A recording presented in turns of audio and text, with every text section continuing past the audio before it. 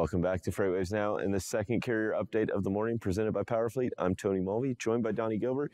Donnie, going to take a look at Reefer.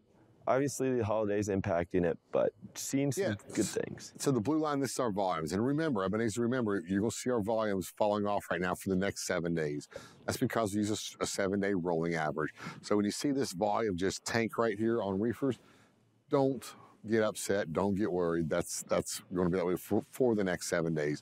Now, what happens in between this down line and this up line that's coming up, kind of keep an eye on that. Are they going up or going down? You'll kind of attach that to kind of see what's going on in the middle. But right now, reefer is jumped back up just right above 9%. Now, of course, they typically kind of say the peak holiday for produce season is about the 4th of July, the week after. So we're kind of in right now that the end of the peak. Of course, last year they were much, much higher, but we did get a good response for finishing up the end of the month, considering where we were and which direction we were going. So we've seen it pick back up here. What's going to happen over the next few months is going to be still going to be pretty difficult, even in the reefer market as well. Yeah, I mean, I think with the positive sign, right? You look back here at the 14th of June, right? Under 7.25, back above 9. I mean, that movement upward is what we wanted to see, right? We wanted to see it on the overall market, not just reefer or just van or anything like that. Let's pop into this next chart here and let me show you. It's still a tough market. Yeah. Week to week changes.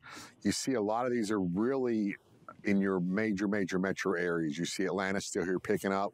Volumes are huge here in Atlanta. You see some to the southeast where, down here in South Georgia, northern Florida, but volumes are extremely low. The major volume markets here you see, those are actually picking up. And in the rural area, the rural markets out here, those are actually going down. So the reefer market overall really is still weakening. There's just a few spots in here that are really picking up that are kind of keeping these numbers headed in that direction. So we got to keep an eye on that. Jump over here to the last chart that I have for this section here. These are the rejection rates with the volumes laid on top of those. And you see, you still have Twin Falls, Idaho out there. The West Coast here, of course, we got the AB5 kicking in. It already kicked in, but carriers have 7 days for the compliance of it. We'll see how that affects those markets for both dry van and reefer on the West Coast. The poultry belt up here in the northern area, Nebraska, Iowa, really strong rejection rates, but low volumes. But down here again, Atlanta,